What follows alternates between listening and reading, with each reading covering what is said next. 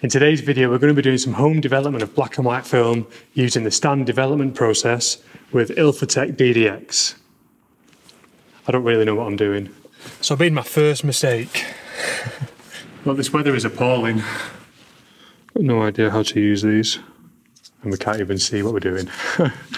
So the moment of truth. How's the film worked? How's the development worked?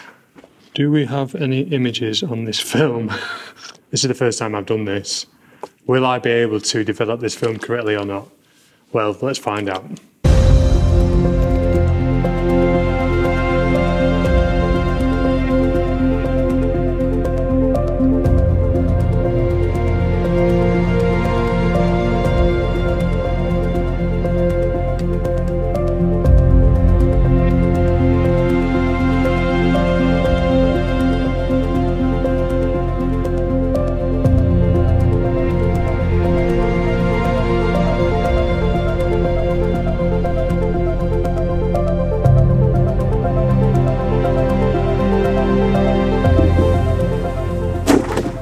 Well, I've got some new goodies. It's been locked down in New Zealand for the last 3 weeks, which has been quite frustrating for me because I haven't been able to get any film developed. And I've used that as an opportunity to start developing some film. You know, one of the biggest comments that I've had on my channel and other social media platforms is that, Stephen, you must start developing your own black and white film. And I was recently having some conversation with my good friend Martin Bremk from Germany. Apologies, Martin, I've just butchered your surname there. I think it's Bremk. But yeah, he gave me some encouragement and he gave me lots and lots of advice for shooting, for developing film, black and white film. So with New Zealand being in lockdown and my film lab, PCL Imaging in Auckland, they're in level 4 still, which means they can't work, they can't produce and develop film. So I see it as a risk to the channel, you know, while we're still dealing with this COVID and there's these lockdowns happening. I can't get my film developed. So I went out and I bought some film developing supplies. And today's video is about how to start developing black and white film at home for the first time. So what did I buy? Well, there are lots and lots of options for the black and white film developer. But there's not that many options in New Zealand, probably because of the COVID and the disruptions it's having on importing materials into New Zealand. So there were some limited options, and I had lots of conversation with Martin about this.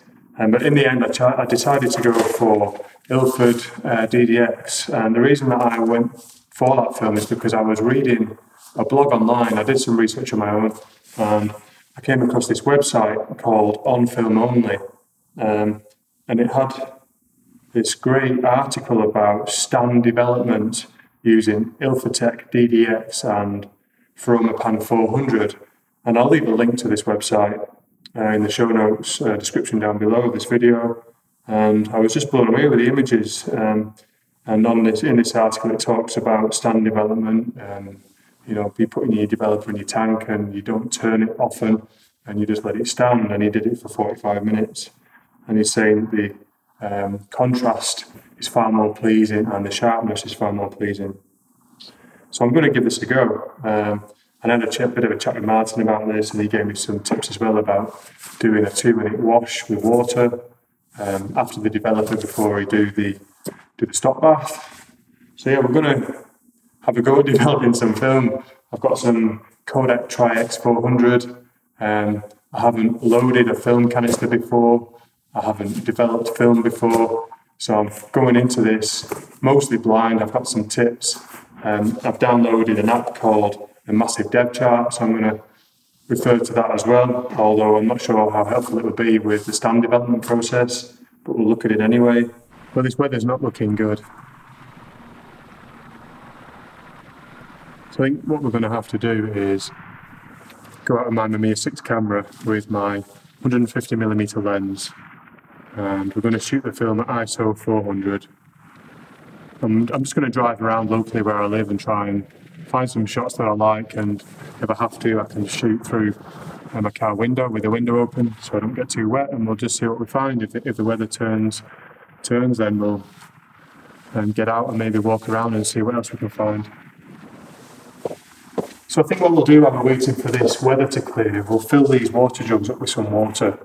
Now I'm just going to use my tap water here, and as I said before, when we built this house we installed two 45,000 litre water tanks, which means that we're not using water off a town supply. It's not coming from a water processing plant. It doesn't have chlorine in it, it doesn't have fluoride in it. It is purely water from the rain that falls on my roof, and that makes its way into my tanks. Maybe there could be some leaching from the concrete into the water, but there are some filters that sit between the tap and the tank, so the water's filtered anyway. So it is probably as pure as it can get for water. So I'm going to fill these up with water now. We'll fill them up to, I don't know, we'll just fill them up over halfway. I haven't yet figured out how much water I need.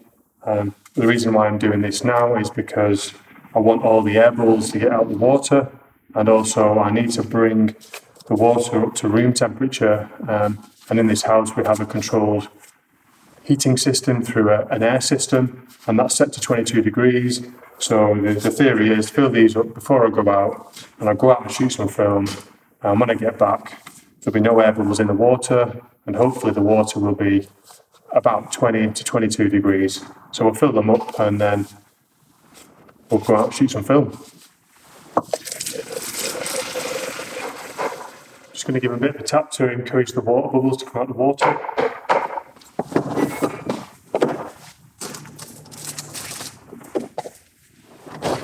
So the other thing we're going to do while we're waiting, we're going to set up our film for the test of loading the film reels. So I've got some Kodak Tri-X 400 here. It's a shame I have to waste it, but I think I'm going to have to do it anyway. I'm just going to unpack it, and I'm going to load it into my Mamiya 6 camera. This is a medium format film, by the way.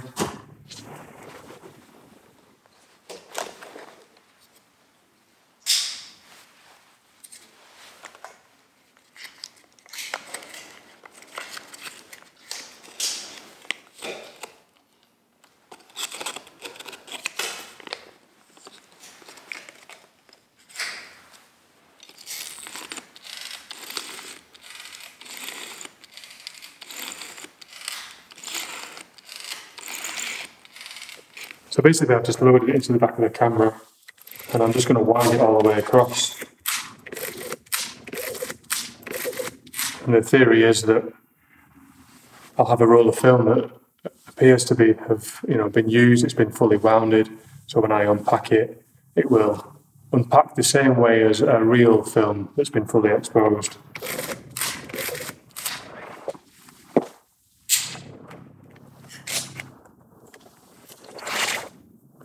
And that's it, we've got a roll of film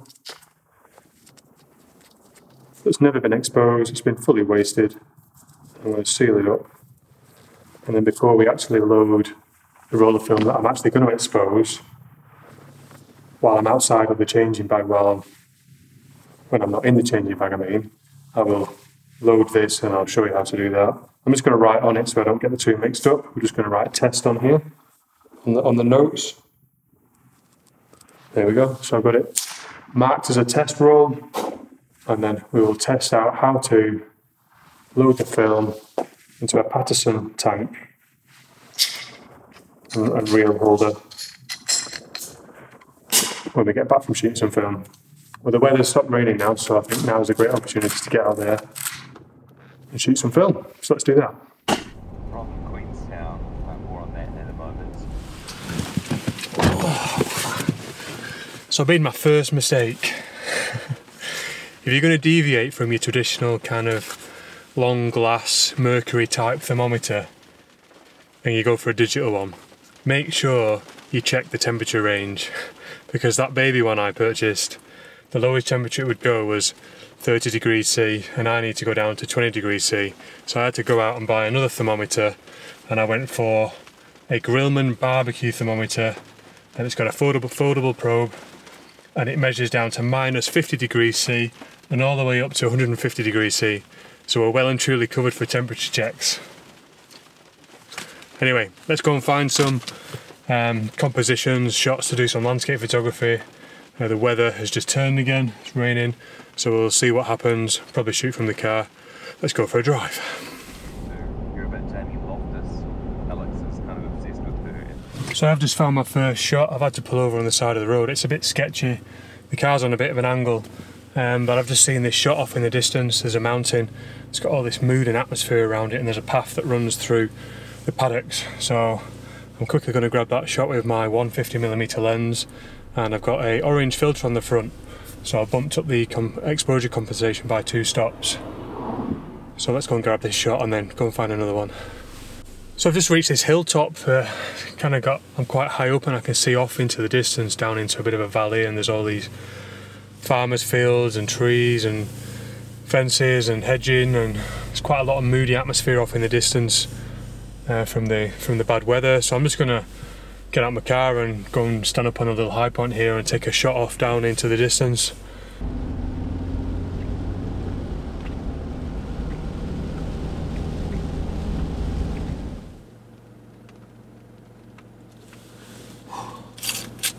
So that's it.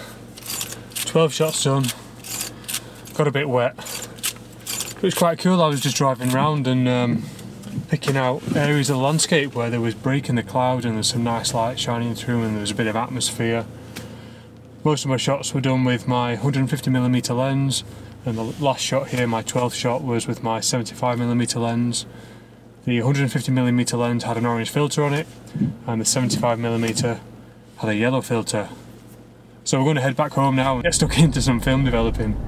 Hopefully it all goes well. Okay, so we're back. We had lots of fun shooting film. Now the next test is getting this film in this canister using this light bag without exposing it to light, and I've never done it before, so we're going to do a test roll first. Just want to quickly apologise as well for the movement and noise in the background. The guys are working on my house, finishing it off. But anyway, hopefully you won't be able to hear that because I've got my lav mic on. So I've got a test roll here, and we need to get it onto the reel, which sits in here. This is a Paterson tank. Haven't used one of these before, so we're going to have to try and figure that out. That one flips and pulls out. There are 2 rolls in here, and I believe it's got some information on the bottom of the tank. It's got some fluid volume information for the film that we're going to be using. So for 35mm or 26 or 126mm is 290ml or 10 ounces. 127mm is 370ml or 13 ounces. 120 or 220, and we've shot 120, so it's 500ml or 17.5 ounces. So that's the tank. These are the reels. You get 2. There's obviously 35, and I believe that these, oh there we go, so they extend.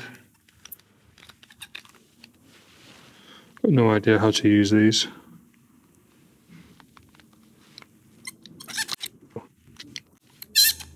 So there must be a way of locking it into medium format mode, I believe. That must be it there. Yeah, that looks right. So you have to turn them clockwise together. Turn them clockwise together and pull it out. And there's like a little latch. And then you just turn anti-clockwise and that locks them in position. And then we can push that in. And then once we've got that in the tank in here, and we put the lid on, and put it into place. And it's got this little stirrer thing.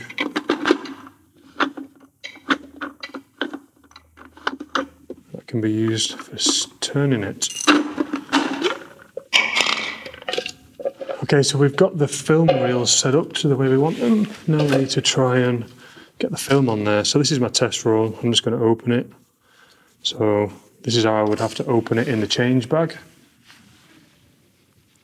Just somehow scratch off the film keeper, and then I suspect that we unroll it.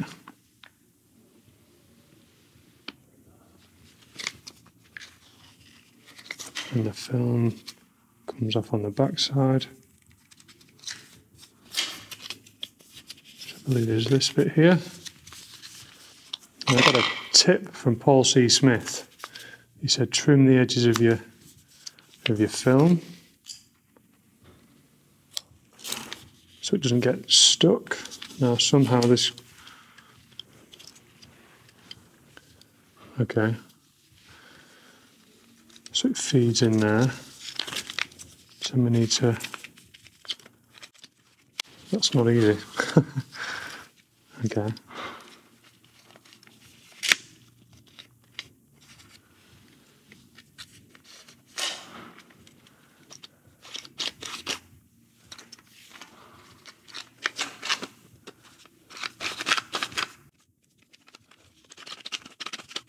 That seems to be going in, it's just pulling itself in.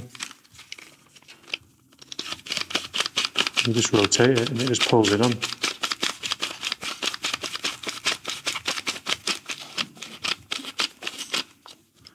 And we've reached the end of the film, I think. Yep. And we will just snip that off. At the end.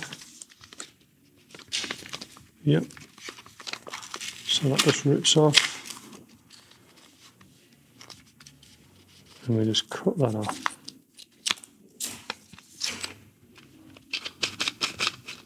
Just reel it in there. So that's it. And then we'll have to put it in there.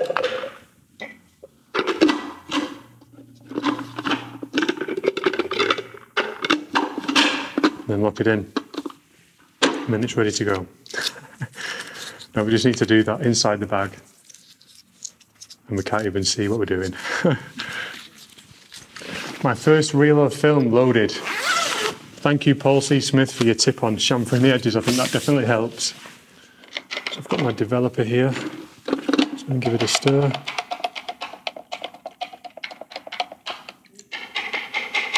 Pour this in here.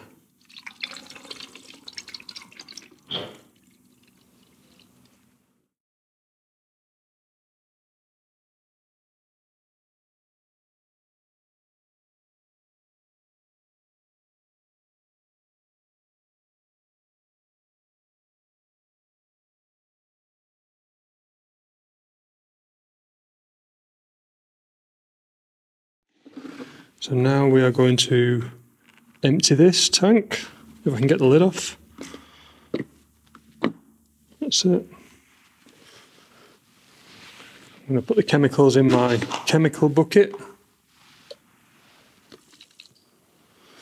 And then, as per recommendation from my friend Martin, we're going to pour in some 20 degrees water and let it stand on that for 2 minutes. And apparently that helps the shadows a little bit. Gives it a bit more of an even spread. And we'll just rotate and agitate for this. 1 minute's over, another agitation. A couple of rolls.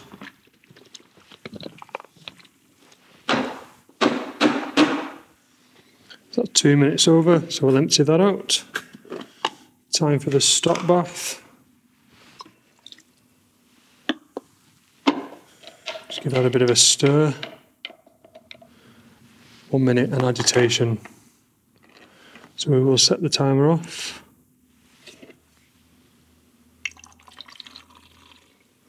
And for this agitation, we're just going to use this because it takes, we'll just slowly rotate that.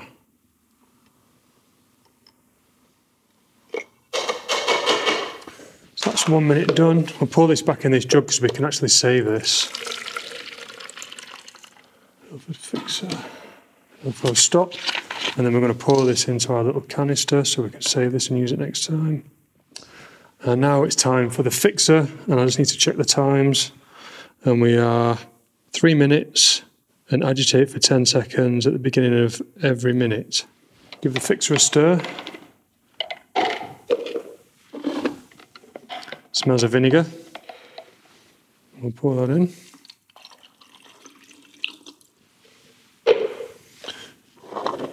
Start the timer and we'll just agitate now for 10 seconds.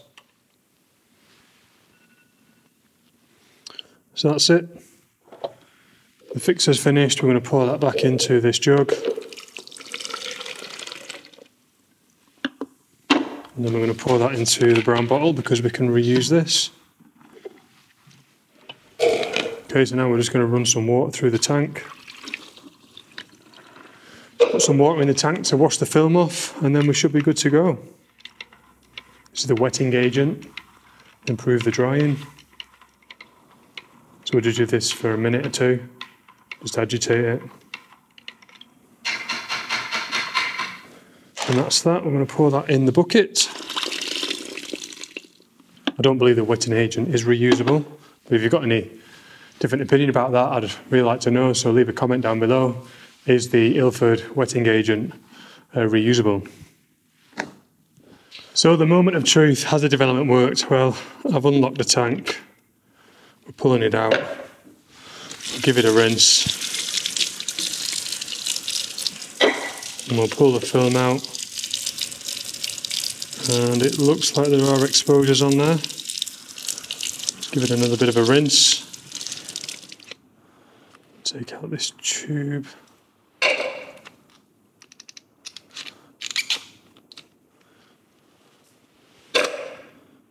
Do we have any images on this film? And we do. We definitely have images. Definitely have images. I'll tell you what, I'll give these, got a squeegee device. I'm just gently applying pressure on this, just to get as much water off as possible. I think that's right. I'll tell you what, I'll hang them up and then I'll get the camera up close to them. I don't have any film clips, so what I'm using is some paper clips for now, until I can get some proper clips. Although the paper clips don't seem to hold it. Yeah, they do. Okay, let's hang it up, let's dry it off, and then we'll cut these up and scan them. And yeah, we'll see what they look like. So these are the images. Let's bring them up. We'll have a proper look on a light table in a minute and you'll get to see the scans. Looks like there's lots of density there. There's definitely images on these. So far, it looks like it's been fairly successful. There's definitely images on these. Let's let them dry off and then we'll cut them up and get them on the flatbed scanner and scan them, and then we'll have a look at some images and see what they look like.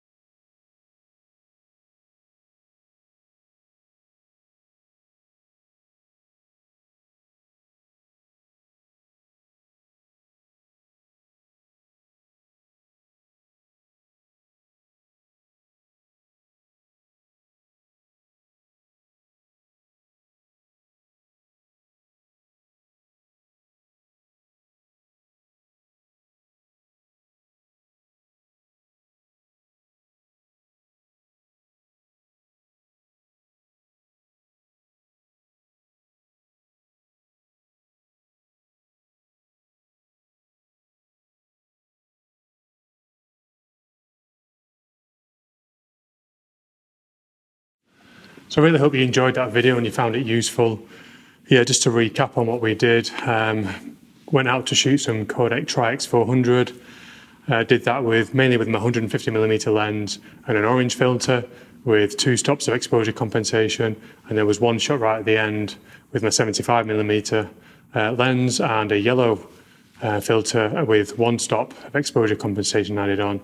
We then came home and we developed the film using Ilfotec DD-X, using the stand development process, which was 45 minutes of stand development with agitation at the start and then agitation halfway through. We then rinsed with water for 2 minutes, and then we stopped the process, and then we fixed it, and then we ran some washing agent through. And yeah, let me know what you thought of the process. If you've got any more tips that you think I should know about, then please let me know about them in the comments down below. Leave a comment and let me know what you think about the images, what you liked about them. Do you like the contrast, the sharpness? And yeah, I hope you've enjoyed it. I hope to see you next time. Please subscribe to the channel if you want to see more content like this. If you really like the video, give it a thumbs up. That would be awesome. Bye for now. Have a great week. See you soon.